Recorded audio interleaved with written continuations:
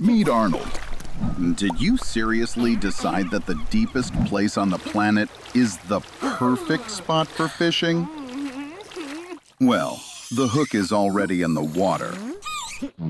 Now let's wait until you get caught. Rolling in the deep, buddy. Arnie, aren't you forgetting something? Like breathing? Let's fix your look. No. No. Definitely not. Nope, too cool for you. Ah, yes, that's the one. Congratulations, Arnold. You've just begun your descent into the deepest point on Earth. 35,500 feet down. That's the height of 13 Burj Khalifas, roughly 5,000 Victor Wembanyamas, or one whole Mount Everest. At 650 feet, sunlight still reaches you. 90% of all ocean life lives here. Over 250,000 species discovered so far. And yes, they're all looking at you like lunch. 3,000 feet. It's dark now. Ah, the anglerfish, the one with a little light bulb on its face. It lures prey with a romantic glow and then eats it. Truly the perfect date. 20,000 feet. This is where they lay the world's internet cables. Quiet, peaceful, the perfect place for remote work. And here it is, Challenger Deep, the deepest point on the planet. No light, no life. Just dead means and plastic trash, humanity's most thoughtful gift to the ocean. By the way, James Cameron came here in 2012. He spent 3 hours filming at the bottom. Yes, even here, Cameron is shooting a sequel. Camera action! Special effects at maximum depth. In 2020, the Chinese research vessel Fenduje streamed live from the bottom of the Mariana Trench. They were looking for new forms of life and found such an indecisive fashionista. Finally, content deeper than motivational podcasts. And the comments were deep too, as deep as the abyss itself. We all lose it because of comments sometimes.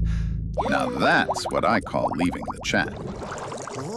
Relax, you're in the middle of the ocean with no one to disturb you. There's not a soul within a radius of even hundreds of kilometers. Don't cry, I'll help you survive, you little jerk. Just listen carefully and remember everything I tell you. First of all, it's absolutely necessary to find clean drinking water. The easiest way is to lick the dewdrops that collect on the raft. Not that, Arnie, that's bird shit. Alas, the number of such dewdrops is way too small for you to survive long. A more difficult way is to find some kind of tank to collect rainwater. But you might die before it ever rains. So let's move on to the third method, and the most difficult one. Arnold is too stupid to pull this off, but you, dear audience, listen. From 2 containers, a bag, and a weight, you can build a water distiller. Put the salty ocean water in a large container and it will evaporate, gathering at the center of the bag and dripping into the smaller container. And voila, your freshly distilled drinking water is ready. Arnie, time to go fishing. Eat everything you catch that doesn't look poisonous. Algae, plankton, jellyfish, and even small fish can be caught with just a simple t-shirt. Yeah, it might taste like shit, Arnie, but who the heck are you to complain? I don't advise you to look at the ocean for too long. The sun's rays are reflected from its surface and will burn your eyes. You will no longer see the world, but the world will still see you. It's better the other way around. Arnie, you should build a canopy over the raft to shield yourself from UV rays. Thermal shock in the open ocean is guaranteed death. But, however, a storm is coming long before the sun can even begin to threaten you. To keep the raft from rolling over, put all heavy objects in the center and pray to Poseidon for mercy. Congratulations, you survived the storm. But still, there remains the problem of finding land. You know, I forgot to tell you, Arnie, you're at the furthest point from land in the entire world ocean. Point Nemo. The nearest human settlement is 400 kilometers away, and that's at the International Space Station. The sudden movement of tectonic plates causes waves. The seabed rises several hundred meters, thereby creating the deadly tsunami waves. We're now located in Portugal. The highest waves in the world are formed here. It's like a cheetah, but in the world of waves, because its speed has already reached 60 miles per hour. One Hawaiian surfer caught a 79-foot wave here. For this, he got into the Guinness Book of Records. Have you ever heard of a killer wave? These are single waves around 80 to 100 feet high, which can't be seen even from a ship. They can appear suddenly and imperceptibly. Therefore, there's very little time to save a ship's crew. Killer waves can sink a ship in just one hit. Even Conor McGregor would envy such a knockout. The largest wave on record was formed in 1958 in the Lituya Bay in Alaska. The wave reached 100 feet in height and covered the mountains approaching the bay. As a result, all vegetation up to an altitude of 1,700 feet above sea level was destroyed. And this is the height of 5.5 Statues of Liberty. On a shore, nature itself will hint at the approach of a tsunami. Animals feel the disaster coming and begin to rush somewhere in a hurry or behave strangely. Birds form flocks and fly away. If on land, get in a car. On a bike, run. Ask King Kong to give you a lift at the very least. It's advised to get to a height of 120 feet above sea level. Arnold, you better get to the top floor of the Empire State Building. The skyscraper's height is 102 floors, or 922 feet. The elevator goes up at a speed of 700 feet per minute, so you definitely have time. Oh, well, that's also possible.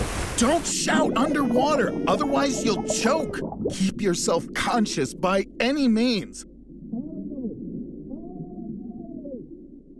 Arnold, hide! These are the neighbors from below. You're drowning them. Well, that's it. I've got to go. And you'll figure everything out by yourselves. Bye. The museums of Austria? Really? Uh-huh.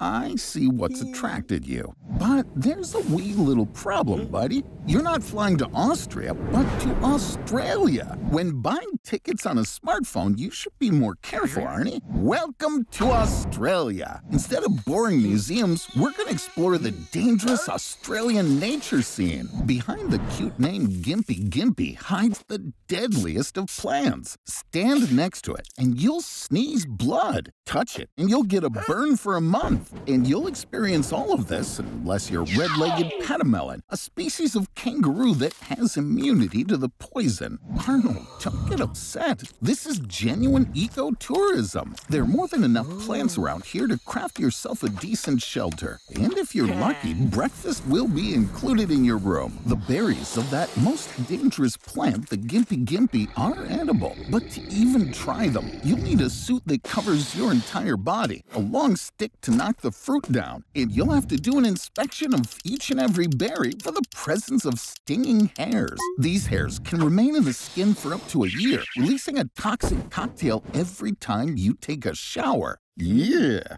Arnold, I understand your desire to cool off after the burns, but this really might not be the best idea. Yes, you'll feel relief for a short while, but the ocean in Australia is no less dangerous than the jungle. The bright and seemingly attractive box jellyfish has so much venom that just 1 milligram can kill 60 people. However, getting stung by this jellyfish is like winning the lottery, as on average, only 1 sting is recorded each year. Arnold, after your crazy adventure, I think you seriously need some treatment. And you're finally headed to Austria. But this won't be a tour of museums.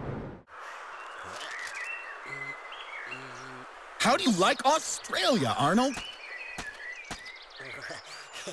Don't move! It looks like that's an inland taipan. Hey, dumbass! That's the most venomous land snake on Earth! The taipan's venom is 180 times more toxic than a cobra's. A drop the size of a pinhead can kill 1,000 rats. And 44 milligrams of this venom, which the snake injects in a single bite, can kill over 100 Arnolds. Running is useless. The taipan does not slink away after the first bite like other snakes, but continues with a series of lightning-fast, super precise attacks to finish off the victim. These 13-millimeter long fangs just injected a powerful hemotoxin into your blood that prevents it from clotting. This leads to internal bleeding. You lose control of your body. Your limbs stop obeying. Breathing becomes difficult, and convulsions begin soon after. Oh, don't worry, Arnold, that's not blood. That's urine. Your muscle cells literally begin to dissolve and leave through your kidneys. Due to this, your urine becomes red. If you don't take an antidote within 30 minutes, then for the next 8 hours, during what's left of your worthless life, you will experience hellish pain that will make you beg to be finished off sooner. The first part of the simulation is complete.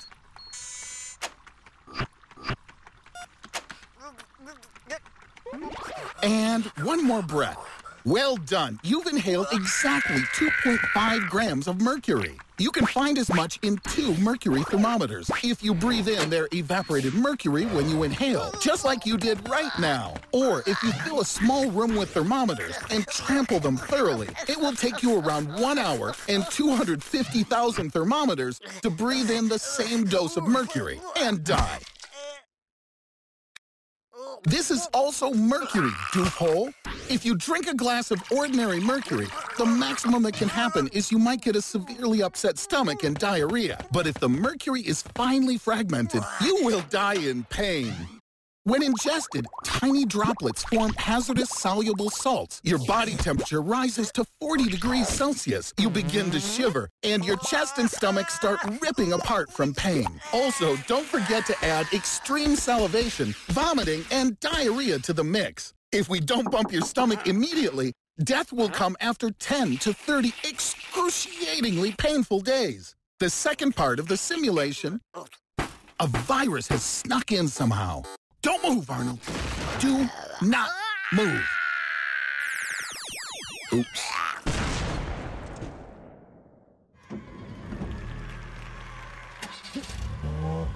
Don't worry, Elon is unlikely to reach the finish line. After all, no one took into account that while the race was taking place, Snot and Gob would be arranging a barbecue for themselves. It seems that even the normal temperature of the sun isn't enough to grill their infamous pan-galactic gargle bangers. Ah, now that's much better. Oops. Solar flares like these are not good, because they usually disable all the power plants and electrical appliances on the Earth. This will definitely negatively affect all vital processes on the planet, particularly in medicine, or such absolutely crucial needs like social networks, likes, and reposts. Only Satanists won't be affected. It might even benefit them. And here's our ultra-fast turtle. Like everything electric, Elon's car broke down. The important thing here is not to celebrate ahead of time. He might be dumb, but Arnold for sure knows how to wink perfectly. Too bad he's intellectually challenged. The battery has died. Now, these guys need somehow get out of the desert. It's good that Elon has already come up with something. And it's even better that his trunk has a bucket, a mini rocket, and groceries. Ooh, potatoes are a great idea. After all, one potato can stably deliver 0.5 volts of voltage. It will take about 13 volts to start Arnold's combustion engine car. So, with 26 potatoes, a zinc nail, and copper wire, we should have enough to start the car. Darn it! The crank current is too low. To start the engine, you need hundreds of thousands of potato batteries. I'd advise you to hurry up. The sun is setting and the desert nights here get quite cold. Wow, guys, great outfit. I hope we can do without the famous blue crystal here today. Oh, wait, I know what you're trying to do. If we take zinc bolts, screws, coins, sponges, potassium oxide, copper, brake pads, and we mix them together and connect them to the car, then we'll have a regular battery charge. The guys did everything right. It's a shame that there still isn't enough power to drive. Hurry up! The clock is ticking. Arnold, stop digging around there. Wait, show me what you found. A magnet! This is exactly what we need, Arnold. Hey, Elon, this isn't the best time for that. Ah, it's for a common cause. In 1831, Faraday conducted a similar experiment for the first time. For this, we need a coil, copper wire, and a magnet. We insert the magnet in a coil wound with copper. We move the magnet inside, and in each coil of copper, a voltage of 0.01 volts is generated. But due to the large number of turns, everything is working just fine. Let's see how it works for the guys. Wow, just be careful with your finger. Well, at least we survived. And the finger will grow back. Arnold, leave the Tesla here. And now the party continues. Uh-oh. See you in the next episode.